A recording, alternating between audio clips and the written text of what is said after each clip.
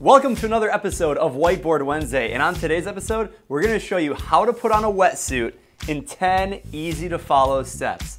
Now, most of this video will apply for two kinds of wetsuits.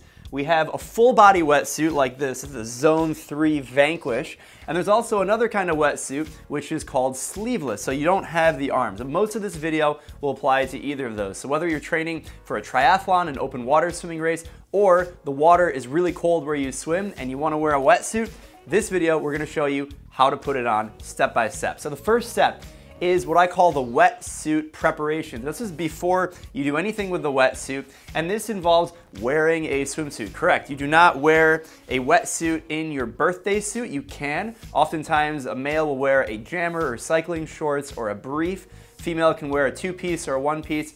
If you're doing triathlon or you plan on doing activity after, you can wear what's called a onesie, which is a suit that you can do the triathlon in completeness, and you can have the wetsuit on just for the swim. So step one, make sure you're wearing a suit before you even put on the wetsuit. Also, make sure if you have any problems with chafing, you can apply anti-chafing balm around your neck area so you don't have any resistance. You can also put it around your wrists and your ankles so that you can take it on and off a little bit easier. Also, make sure you're 100% dry. So get a towel, dry yourself off, because the more wet you are and the more moist your skin is, the harder it's going to be to pull the wetsuit over your body. So once we've taken care of that, step two is to grab your wetsuit, and most of them will have a zipper in the back. Some will have a Velcro fastener. So what you're actually going to do is you're going to undo the Velcro, and you're going to unzip the suit if it's not already unzipped. And then make sure that the zipper is in the back. So a lot of times a beginner triathlete or open water swimmer will actually put the suit on backwards. And it's no problem, you'll just redo it, you'll look silly, it's fine. But make sure the zipper is in the back. And then once you make sure it's facing the right direction, you're actually gonna roll it down so the inside is facing out. You're gonna roll it all the way until the bottom of the zipper to where the upper body is rolled out. Now remember, we didn't unroll the arms. The arms are gonna maintain how they are right now. You're just rolling the upper body so that you'll be able to put your feet inside of it a lot easier, and then we'll worry about the upper body next. So we unzip the suit, now we're gonna start with our feet. So line up the stitching on the suit to make sure, again, the zipper is in the back, it's completely squared up, and then if you have a bag, you're gonna put your foot in a bag, you're gonna slide one foot in at a time of the wetsuit, right? You don't put both feet in at the same time. Put one foot in and then put the next foot in, and you're gonna gradually sort of work your way up and pull the suit up very gradually, one foot at a time. And make sure you pull up the suit to your thighs and that the bottom of the suit is at your calf level, between your calf and your ankle. It shouldn't be over your ankle. That means you need to pull it up more. If you don't pull it up high enough in the beginning, you're not gonna be able to pull it all the way up. So the next step is to pull it up to your waist. So before you pull it over your butt and over your hips, make sure you have enough of the wetsuit material of the legs pulled up into your crotch. So again, you have enough room of fabric to pull it over your upper body.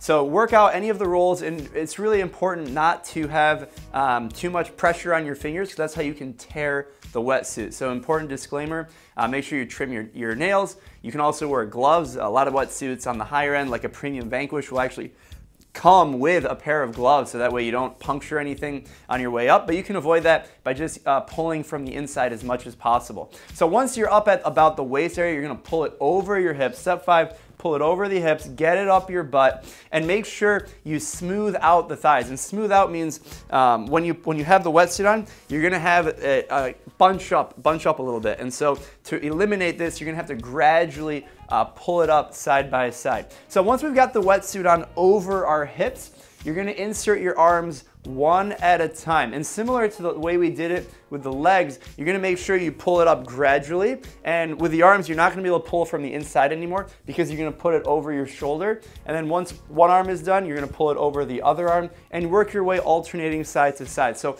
once you have the wetsuit over your body and the zipper is remaining unzipped, this is what I call stretch part 1. There's 2 stretches. This is stretch part 1. Once the arms are in, you're gonna stretch out, you're gonna lift your arms up, you're gonna reach for the sky on both sides, and you're gonna continue to pull up more fabric into the shoulder because you want to have really good flexibility with your arms and you don't want to feel constrained. Just because you have the wetsuit on doesn't mean you have it on high enough so that way you have enough flexibility and range of motion in your shoulders. So work your way to smooth out the fabric.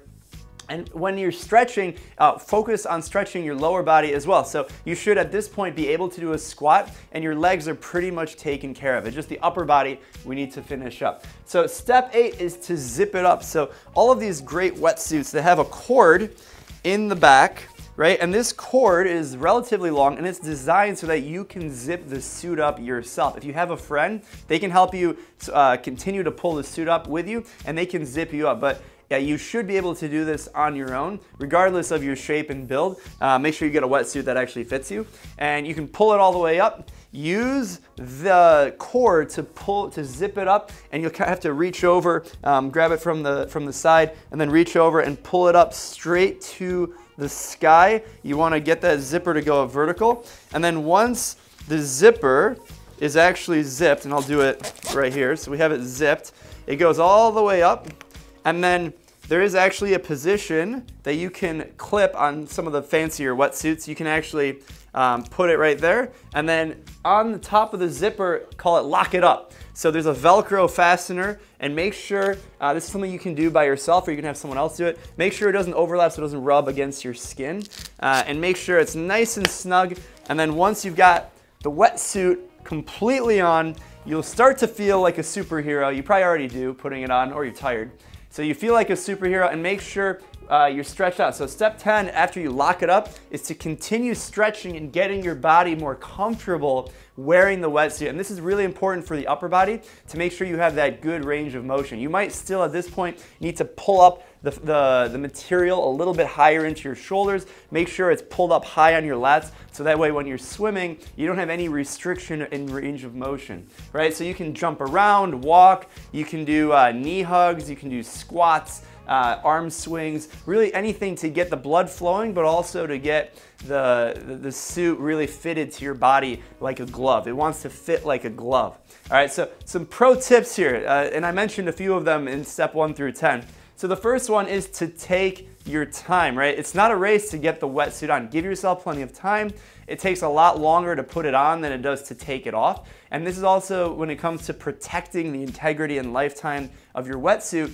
Don't rush it, right? You just signed up for this race, you spent a lot of money on this wetsuit. You know, there's a range of different prices in your wetsuit. So regardless of how much you spent on the suit, let's preserve it. So there's no race, take your time, and then make sure you're trimmed fingernails so that way you're not really puncturing it with your hands.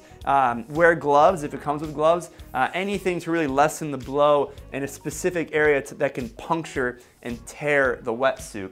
And make sure you're 100% dry. It's a lot harder to put the wetsuit on when you're wet. And also, when you're dry, it makes it a lot faster and you're less likely to do those punctures if you're dry, and it even helps if you're shaved down for that. Make sure you, if you want, use a bag to put it on. And this is something you can keep in your swim bag, your tri bag. Just use a bag to put your feet in. It makes putting on the initial footing on right and left leg so much faster. And if you want, use a chair. You can sit on the ground to do this. But again, take your time, don't rush it. And finally, put it on in the shade. If you're in an environment that's hot outside and the sun is beating, remember you're putting on a black suit most of the time. Most of the time these are darker colors. I have yet to see a pink wetsuit, but make sure you're putting it on in the shade because it does take a little bit of work. And the worst thing is you start to sweat and it makes it even harder because then your body is moist and wet and it's a lot harder to put on the wetsuit. So that was 10 steps on how you can put on a wetsuit. If you have any questions, leave them in the comments below. Shout out to Zone 3. This is the Vanquish. This is a premium wetsuit. But regardless of what wetsuit you end up purchasing or that you have, make sure you follow these 10 steps and we'll catch you on the next Whiteboard Wednesday. Happy swimming. Bye.